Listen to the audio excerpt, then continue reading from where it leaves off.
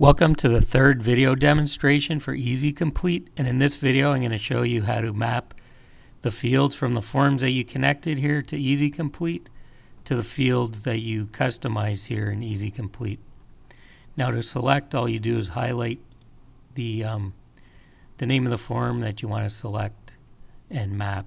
Then you click this button here that says Open Selected Form for Mapping. I'll just click that, and I want you to notice that this is open in Adobe Reader right now, and also that there is security on this form. I'll scroll down a bit so you can see the field names and go to Edit, EZcomplete, Mapping On, and just wait till you see these squares, these colored squares that appear around all of the fields. Now I can select a field.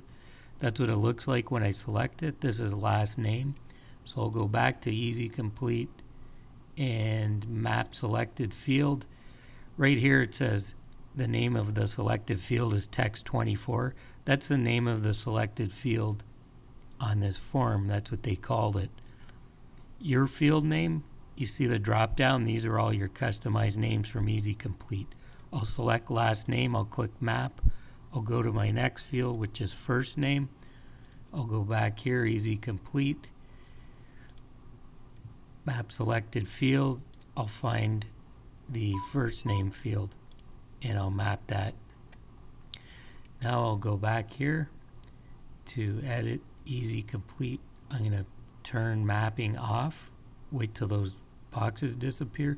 Then I'll click this save icon right here. I want to save my changes, and then I'll close the form and I'll open another one. I'm not going to say too much. I'm just going to map it. I don't want to take up make this video too long here, but here's another form which I will turn mapping on, and the more fields you have, the longer it takes, but there's your fields.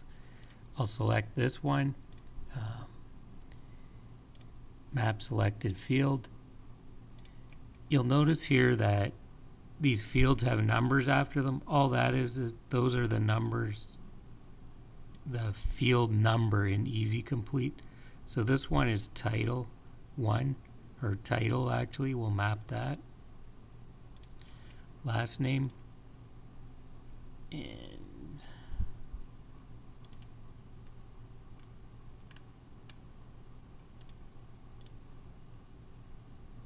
I'll map the postal code, and then I'll be done for now.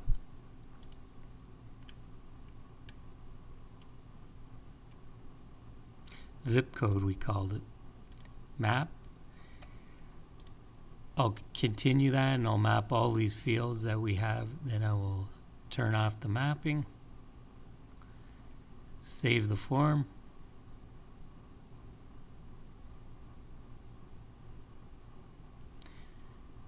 close the form, and that's it for this video. In the next one we'll get to the good part, how to populate these forms with one mouse click.